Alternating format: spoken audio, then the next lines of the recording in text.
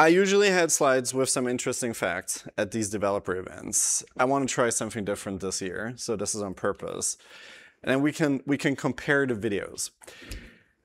I've been on a very long journey, and I do believe that starting there without making it boring is actually right, because the most important thing, the best thing today is the number of new faces we have in this developer community. It's incredibly important. And I do believe it actually is an image of the development of the drone industry. And I'm hoping that I'm going to go a little bit back in history, that I'm hoping that some of these learnings will be useful to you as you build your first systems. The drone industry has gone really through 3 phases.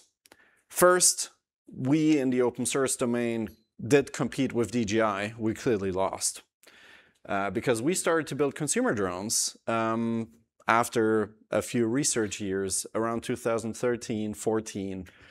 And there were consumer drones on the market running open source software back then. That was also the era when Intel and Qualcomm believed that the drone would be the next smartphone. So they were pouring hundreds of thousands, and including investments, probably literally $100 million each, into consumer drones. And we were working at this event with people from even Microsoft, Intel, Qualcomm. They were all positioning their computing platforms, and there was a little bit of a Intel versus Qualcomm chip war going on, all competing and racing to have the best adoption. And that happened because the thought was, well, okay, everybody's going to own a drone, so that's give or take 5 billion drones you can sell, massive market, you have to go for that. That didn't quite happen in terms of market scale, but also we were not competitive. And the leading Chinese company chose a proprietary avenue. Then the next generation was, I would say, the commercial drone hype, 2015, 2018, where you could use drones for everything. Crop spraying, agriculture, every excavator needed a drone, cargo drones to some degree. That didn't quite happen either. It turns out you can inspect 5,000 wind turbines with 20 drones over the course of summer, 3 months. So now you can scale that up. Even if you inspect millions of wind turbines, you only need thousands of drones. That is not really a scale business. And so that commercial market is alive and kicking, and Auterion as a company is actually really deep in the commercial market. We have a lot of really cool, impressive customers, including California Fire, the FAA, SpaceX, others, but it's not a massive market.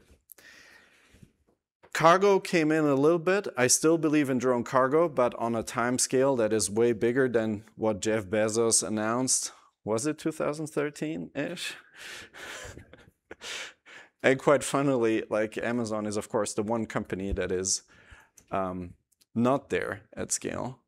I think the major mistake was to not stay on the open source path.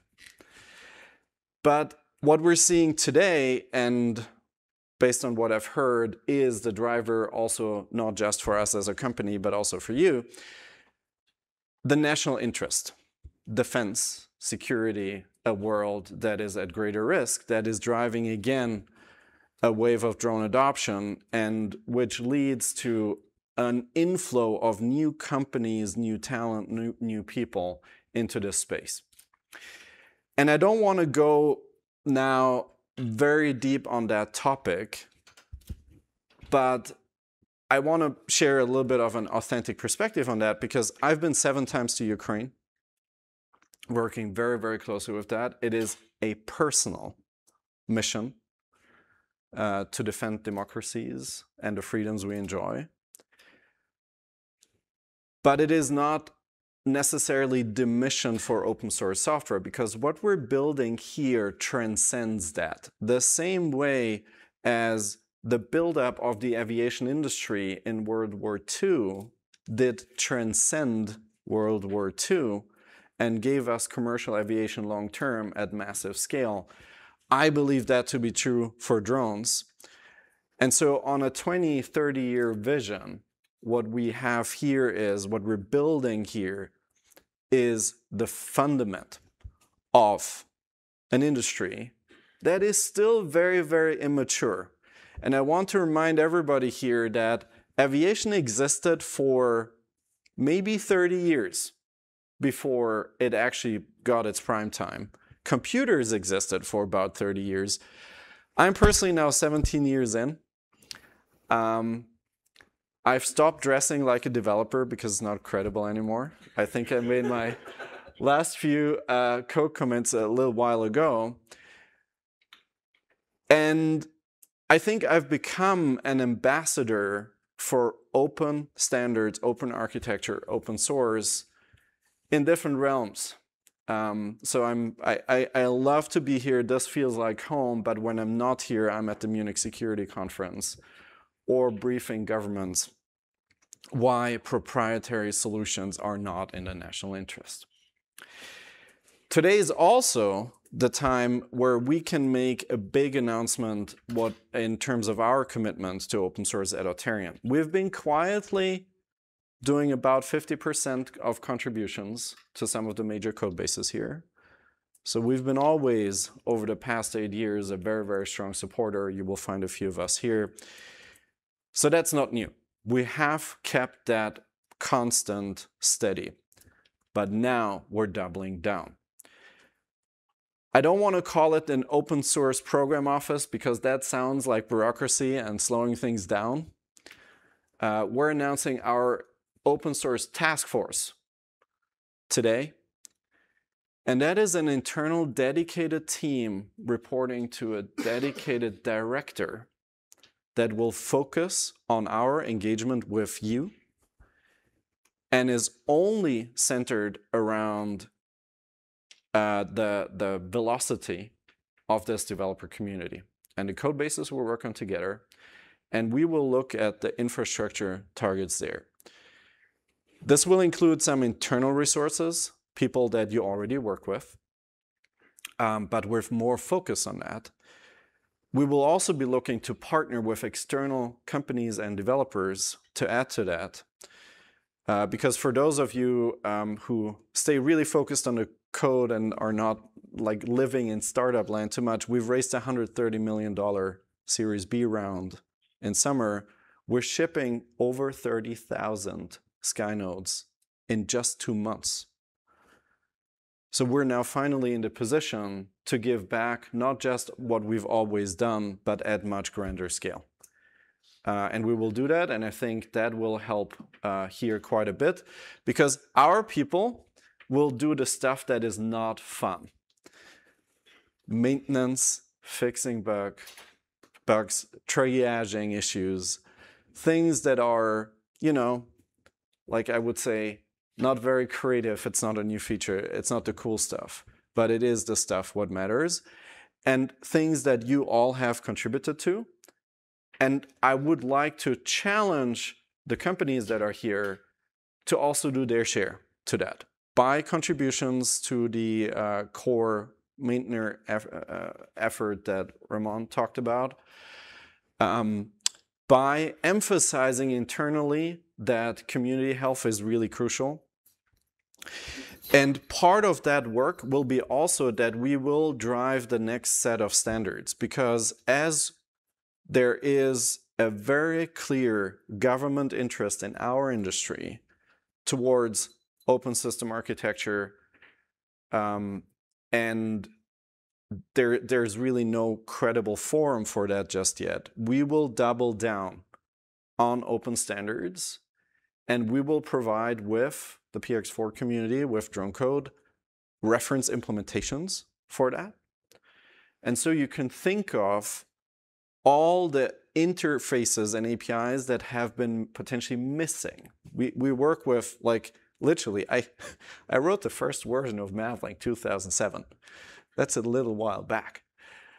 So it's time in a backwards compatible fashion to layer on top of that. And we will provide some of the firepower in terms of development bandwidth to make that happen, because we've been talking about it for a while. We all were out of bandwidth, and we now have the ability to do that. I'm really happy that we're in this position. I think across the whole industry, this industry has never been more solid, had more potential, had real revenue coming in.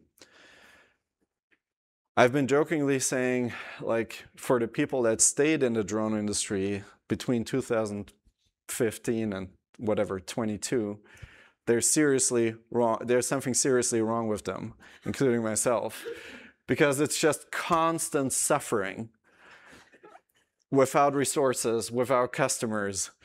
I see some of you can really relate to that. But now it's different. Now it's scale. The scale will not go away. The problem sets we work on will not go away for the next 2 decades. This time, it's not a hopeful hype, but a demand that is very, very fundamental.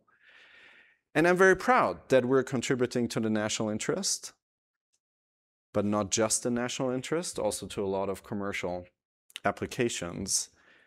And it is fantastic to have so many new people to be here today, because that is the potential we need to build on. And what Ramon said earlier, we're going to try to do a very good job of pulling you closer, of bringing you on board with what we've been building over the past 17 years. And maybe from my perspective, one recommendation to the elders, so above 35, in this community, like, be open to new ways, new perspectives. We, I think, learned a lot of lessons, and it's important to share these lessons. But then it's also kind of 2025, and the technology has evolved, and the baseline we can build on has evolved. So I think it goes in both ways. I'll be here for the next 2 days. I will try to speak to as many of you as possible. Please ask me questions. Ask me, like, maybe some of the war stories, like literal war stories of recent, or the war stories of the consumer drone or enterprise drone wars a decade ago. Please share what you maybe find quirky about this developer community, where you're like, why is it that way? And probably the answer is, well, we need to change that. And also try to approach this with an angle of, like, what can you actually contribute in terms of improving infrastructure, adding new features, pushing the boundary. And then maybe one last piece, and this will probably be a session for our next developer summit that I'll do, is we need to get better and more professional at explaining to the companies that are contributing and come from, how do you leverage open infrastructure, and how do you build value on top? Because the answer is not your one special thing. I always have to laugh, and there has been a fantastic tweet yesterday from one of our community members, when companies say, like, oh yeah, they built their own flight controller, and look at my GCS, and look at all the cool things, and then you look at it and it's like, yeah, you know, I know exactly what's that and what's in there. And I think you have to be ambassadors to the companies and management that you come from to explain to them, here's how I can work with this developer community to improve infrastructure. And here's how we can differentiate as a company. And that's not mutually exclusive. So that's also a little bit of a challenge to all of you, because that makes a healthy community, to understand the identity of what is open and what is differentiated. Because proprietary software isn't bad. It's just bad if you're trying to make something proprietary that actually adds no differentiation. And a lot of what we work on here together just has to work. It has to work well. It needs to be open. for the end customer, and it's not differentiating. So with that, enjoy the program for the next 2 days. Make sure to get to know each other. Make sure to figure out, instead of boiling the ocean of trying to improve all the maintenance issues we have and all the things we want to do, what is the thing you can do next week? Send a pull request, wrap up. That's how you eat an elephant, in small pieces. Don't forget that. That's my #1 learning, having done open source software development for a decade. And also enjoy. And that's a segue to invite you to the Mixer tonight. We're a really proud sponsor of the reception. Show up, use that, and I hope to speak to as many of you as possible over the next 2 days. Thank you for being here. It's really humbling, and I'm looking forward to the next decade. Thank you.